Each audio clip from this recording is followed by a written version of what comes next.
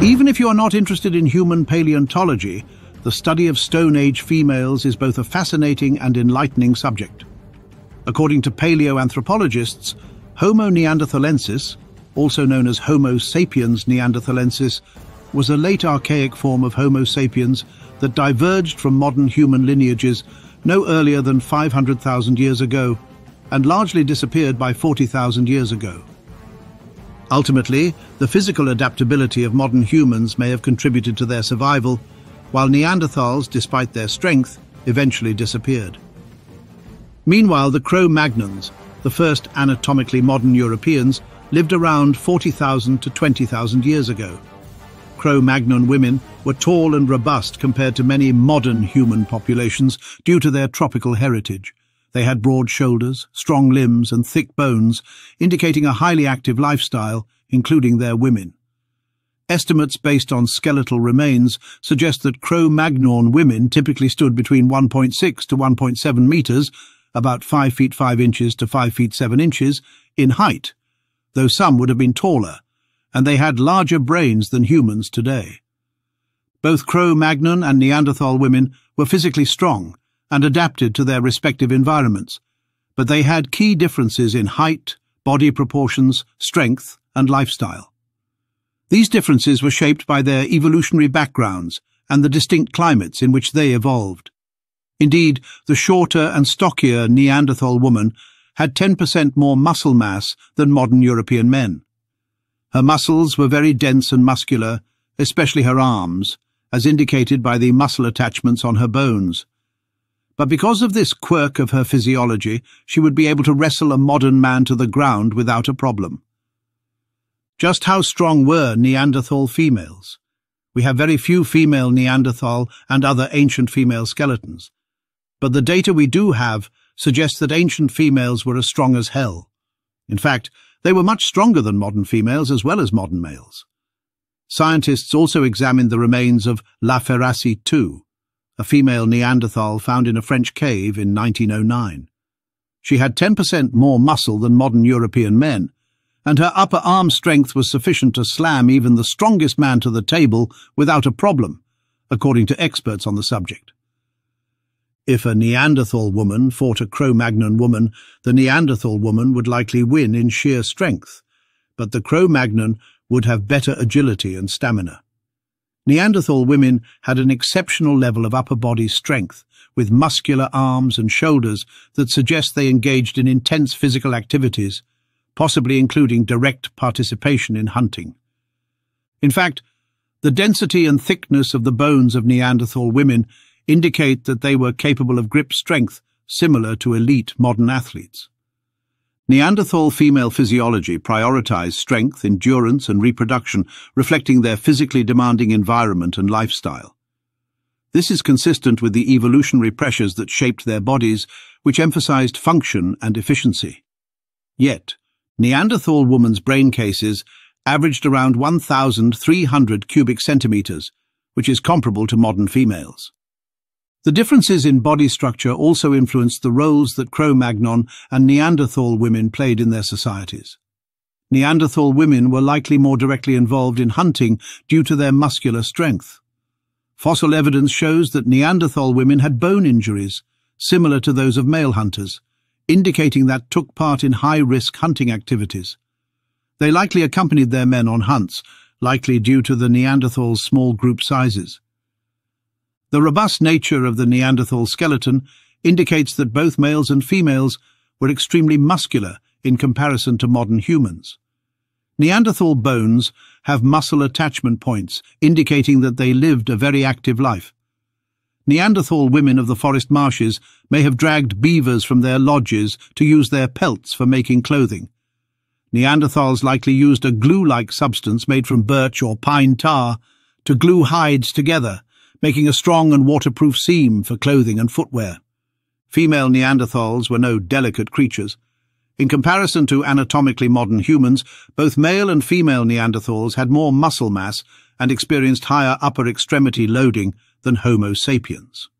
For example, the Gibraltar I skull is one of the most important female Neanderthal remains ever discovered, providing information about the morphology, behavior, and genetics of these extinct relatives of modern humans. It was discovered in Gibraltar in 1848 by Dorothy Garrod, predating the well-known Neanderthal discoveries in Germany, but its significance was not immediately recognized. The Gibraltar I skull was discovered at Forbes Quarry, which is on the northern face of the Rock of Gibraltar. This discovery was significant because it took place nearly a decade before the first known Neanderthal specimen was discovered in the Neander Valley in 1856. Despite its significance, the skull received little attention for several years, until archaic human fossils from the Neander Valley in Germany sparked scientific interest. The Neanderthal fossil shows a powerful race with the most distinct brow ridges of any known hominid. Their massive and heavy face is much more simian in appearance than modern man, with enormous inflated brow ridges that are particularly conspicuous and extended, especially at the lateral angles. Neanderthals also had significantly thicker necks than modern humans to support their massive elongated skulls. Both the back of the skull and the powerful chinless jaw have muscle attachments that indicate such a powerful neck. Even females of the Neanderthal race had thick brow ridges and strong necks to support skulls that held their massive brains. The hormonal condition of ancient humans should also be taken into account when discussing their physical attributes. Estrogen is considered the female hormone, whereas testosterone is considered the male hormone. However, both hormones are present in both men and women to different levels. Surprisingly, women actually possess more testosterone than estrogen. Their testosterone levels remain significantly lower than men's, but Neanderthal women likely possessed much higher levels of testosterone than modern women if the hormonal condition of their male counterparts is any indication. What's more, researchers discovered that early prehistoric European female skeletons had bone densities comparable to those of modern female athletes. The largest female Neanderthal specimen ever discovered, unearthed at Grotte du Prince near the French Riviera and dated to around 100,000 years ago, is estimated to have weighed 75 kilos, around 165 pounds. Because of her large size, the fossil was originally thought to be from a male individual, implying she was an absolute unit. Meanwhile, the Jinyushan specimen, possibly a Denisovan, is estimated to have weighed approximately 78.5 kilos, 173 pounds, making her the largest female specimen in the fossil record, and she would have been a shot-put terror. Human body size peaked during the Middle Pleistocene, so the specimen's size is unsurprising given her high latitude and cold climate. Body mass is calculated using a formula that considers bone length and circumference, and Neanderthaloid humans had massive bones. In one study of ancient human body mass, estimates from 26 Neanderthal specimens revealed an average weight of 63 to 66 kilos, 140 to 146 pounds, for females, indicating a significantly higher average body mass than modern and ancient Homo sapiens. Modern females and Neanderthal women most likely had similar birth processes, but only a few ancient human skeletons have been identified as females. Female Neanderthals, like gorillas, had larger pelvises and a lower center of gravity than Homo sapiens, making them skilled grapplers. Archaeologists have discovered many Neanderthals, both men and women, had massive forearms, possibly as a result of a life spent stabbing woolly mammoths and straight-tusked elephants to death and dismantling their carcasses. Men and women would have taken part in the latter activity, as well as transporting hundreds of kilos of meat many miles up steep mountainsides to their caves. The Neanderthal represents an evolutionary stage in this evolution that is unquestionably distant from the beginning, resembling but not identical to modern man. For example, the analysis of Neanderthal lower limb variations indicates that squatting was a common repose position for these Pleistocene hominids. The squatting position, shared by fossil humans and some living peoples, is another ancestral remnant.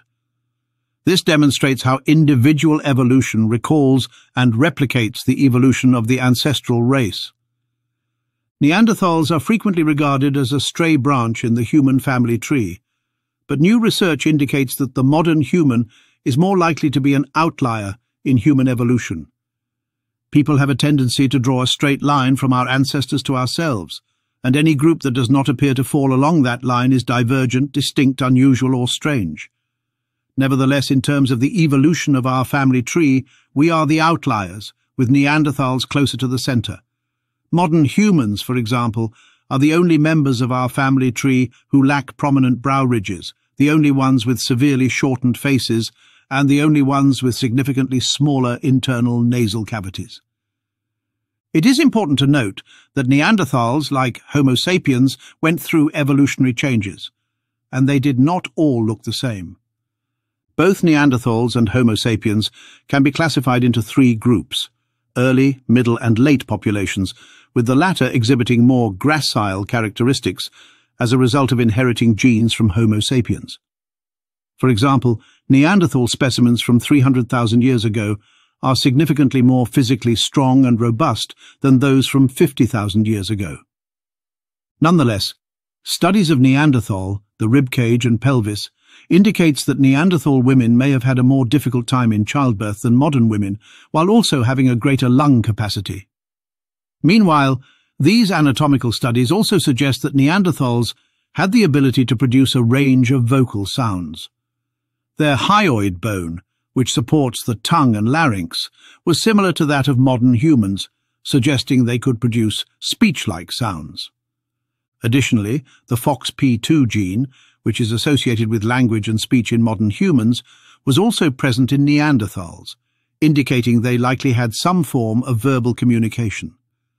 The language of the Neanderthals remains unknown, but based on genetic and anatomical evidence, it is likely that they had some form of complex spoken communication. Some researchers suggest that Neanderthals may have spoken a proto-language that was distinct from early modern human speech, but still capable of expressing a range of meanings. According to linguists, if we were to reconstruct Neanderthal words, we would need to base it on their proto-language roots, using reconstructed Proto-Indo-European or Proto-Neanderthal linguistic estimates. Some Neanderthal words may have included Hantas, meaning hunter, Wigras, meaning fighter, Wertas, meaning protector, Werhak, meaning shield-bearer, Tharngas, meaning one who stands strong, Trakas, meaning tracker, and Dzanpak, meaning firemaker, may have been used to describe domestic duties. These hypothetical words suggest a language built around strength, survival, and direct communication, fitting the lifestyle of Neanderthals. These words would likely be spoken in a short, direct, and forceful manner, fitting the intense lifestyle of Neanderthal survival. It has been stated that man's forehead is a mirror of his intelligence. Previously, the Neanderthal skull, with its clearly low-brow characteristics and conformation, was thought to resemble certain large ape skulls, lending support to evolutionary theory. Meanwhile, philosophical naturalists regarded Neanderthal man as a primitive form, narrowing the gap between apes and humans. The skull had a distinct appearance due to its large size, receding forehead, massive orbital ridges, and flattened brain box. Hermann Schaffhausen in Germany and Aldous Huxley in England called it the most bestial of all known human skulls, referring to what they termed its simian characters. Indeed, even an observer with a basic understanding of anatomy finds this fossil man's skull strange. Neanderthals had larger nasal cavities and different vocal tracts compared to modern humans, which means their speech may have sounded deeper, more resonant, and possibly included clicks or throat sounds. Their language might have had fewer vowels and relied more on consonant-heavy words. Neanderthal speech may have sounded deep, guttural, and consonant-heavy, with simplified grammar compared to Proto-Indo-European languages. Their language might have lacked complex verb tenses, but relied on repetition, body language, and emphasis to convey meaning. Neanderthals have long been regarded as super-masculine kings of the forest, at least when compared to their human male counterparts, with whom they competed for food, territory, and mates. According to one study, Homo sapiens men essentially emasculated their brawny brethren when they mated with Neanderthal women at least 100,000 years ago. It's impossible to say for certain whether it was mostly female Neanderthals who mated with early modern human males, or the other way around. Whatever the case, an early Homo sapiens man interbred with a Neanderthal woman around 220,000 years ago.